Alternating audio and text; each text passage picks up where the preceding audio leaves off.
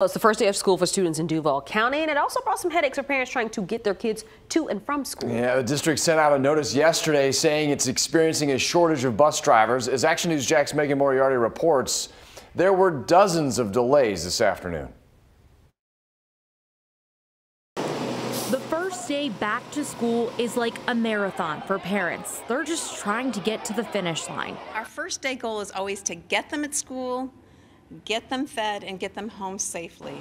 But some parents want to know, how can they get there safely if their ride doesn't show up at all? We've had numerous problems with the high school bus route last year, and it seems like it's going to be the same thing this year. Vaughn Smith has 4 grandchildren heading back to school in Duval. His high schooler's bus didn't show up this morning. Normally, it seems like the high school, particularly Sandalwood High School bus route, is just, they're not reliable. The district sent us an email yesterday saying, quote, the driver shortage became significantly worse last week as drivers expected to return for the year chose not to do so. Our contractors are currently short more than 130 drivers. The district contracts out for buses using STA and Durham, but STA runs the majority of routes.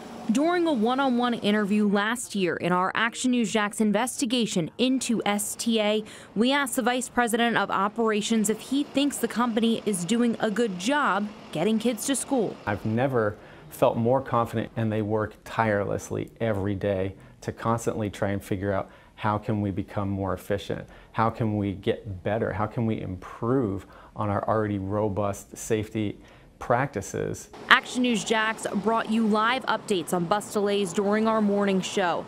And around 1:30 this afternoon, I checked in on afternoon delays. All the routes in red were delayed between 30 to 60 minutes or had a working on coverage status. I want to make sure my grandchildren get the proper education and on time. And a lot of times, if that can't happen on time, that reflects back to the student. For local coverage you can count on, Megan Moriarty, Action News Jax.